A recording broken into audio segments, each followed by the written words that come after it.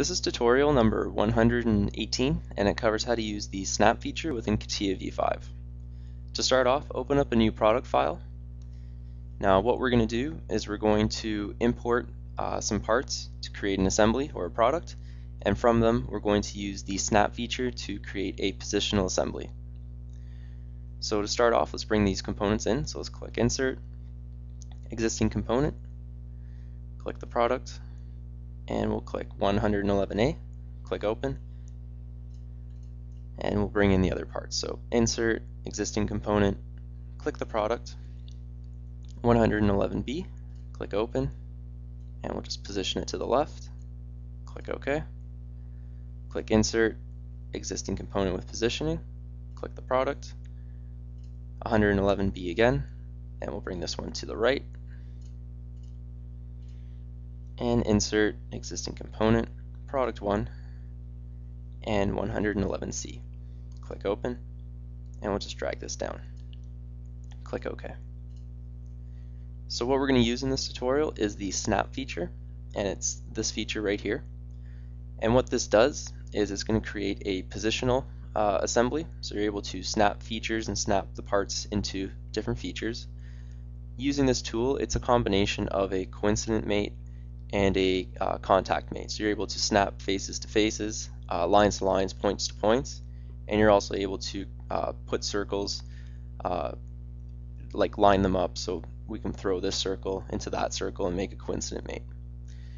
Now with this tool, personally it's my favorite one for creating positional assemblies. It's really quick, really easy. It works like the other ones, how the first one that you click is the one that's going to move. So you click this one to move it into this one. And it allows you to quickly and easily snap components in, bring everything together, and create a positional assembly. Now saying that, you also have to go around using the snap feature with certain situations a different way to get the results that you want. So what we're going to do in this tutorial is these parts, we're going to bring them all into this part here, just like we did in another tutorial, but we're also going to line them all up onto these surfaces here. So to start off, let's start snapping these in line with these surfaces here. So let's click Snap, and you can use Snap on a face, a line, a point, or even the planes. So let's click this face here,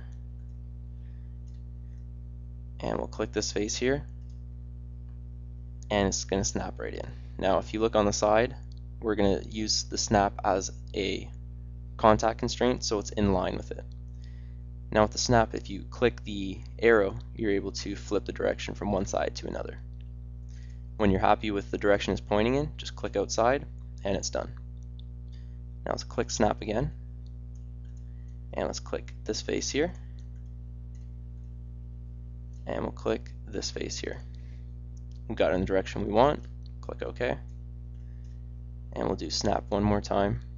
This time let's choose this plane here,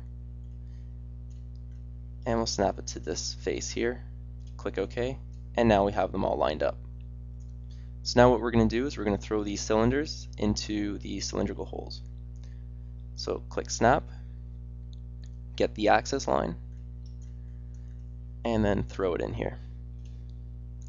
And again, you're able to change the direction if you want, but we got it in the right direction, we're happy. Click OK, and we'll do the same to this one here. Click Snap, click the axis line, and click the other axis line, and you snapped it in. Now with a part such as this is where we're going to run into problems with using the snap feature. When we used the coincident mate before, we're able to make a coincident mate between this axis here and this axis here. When we make the other coincident mate, you have like a pivoting point, and this will whip around and you'll have it slotted in. Now I'm going to try to do the same thing using the snap feature, but you're going to see that we don't get the result we want. So let's click Snap. We'll get this axis here, and we'll click this axis here, click OK. Now let's try to whip this guy into that position there. So let's click Snap, click this face here, click this face here, and you'll see that we don't get the result we want. With the positional assembly using the snap feature, it's just going to snap it into place, and as you see on the side, there isn't any constraints or anything showing you that it's still there, that there's still like a constraint to say that this axis has to be touching that axis. So it's just going to move around. After you move it once, there's no history really behind it, so it doesn't have any driving characteristics. So to do this feature and to get it into the position we want, we're going to have to do it a different way.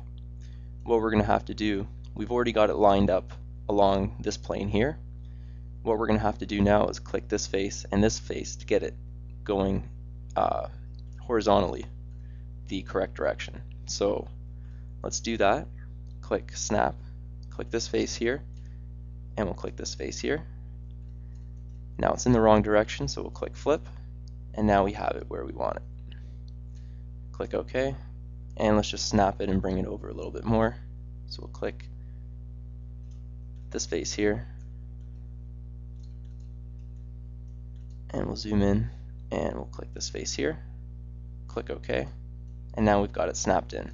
So now we have all of our parts snapped in just the way we want. If you look at it in a wireframe view, you can see that they are all looking the same, all lined up nicely at the edges, all snapped in there. So using the snapping tool, it's really easy as it kind of combines the coincident and contact constraint. For positioning, it's my favorite one. I'm able just to throw everything in, snap everything together, and it looks really good.